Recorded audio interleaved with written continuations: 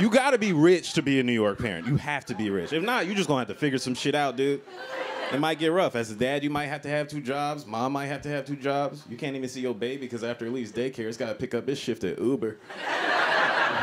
Comes home at 3 o'clock in the morning, speaking Arabic. Like, who you been on the phone with all night, dog?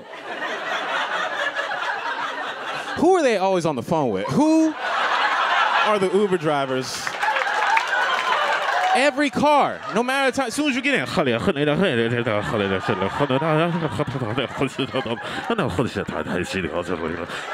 everybody you want, turn on the bridge. Okay.